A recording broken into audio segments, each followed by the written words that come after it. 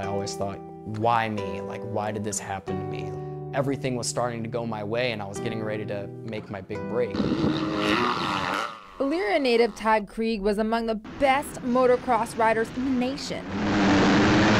I would give anything to be able to ride again. Racing was Todd's passion. Throughout a 15-year period, he amassed more than 200 trophies and plaques. But in a moment, it all ended. Went off of a jump and I had a bike malfunction and I had a crash. In October of 2014, Todd became paralyzed from the chest down. And so I broke my T3 and T4 vertebrae, and then I broke both my collarbones. I broke 11 ribs.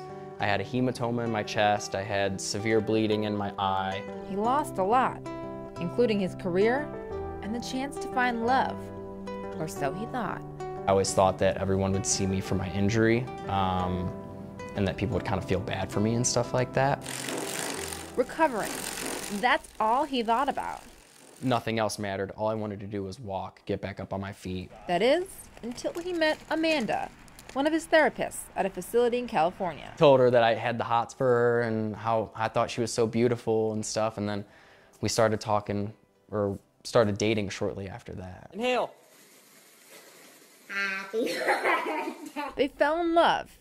And then, a baby? Usually people with spinal cord injuries, they have to do like in vitro or, you know, some sort of medical assistance in order to get pregnant. But we had no idea that it would be able to happen naturally.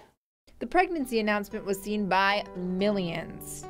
We went a lot more viral than we thought it would. We figured it would just be a good laugh between friends and family. Now, Rhett, their son, Say, brrrr. is here.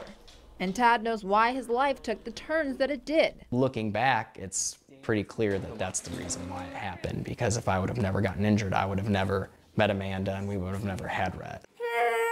Having Rhett has opened my eyes up and taught me that there's so much more to life than just racing. Get it? But now the question is, what's next? Do you consider your life happily ever after? I don't think it's happily ever after yet. I still think that there's a lot more to go. Even so, as a family, they're riding in the right direction. No matter the obstacles, like you can find a way to overcome something. What are you going there for?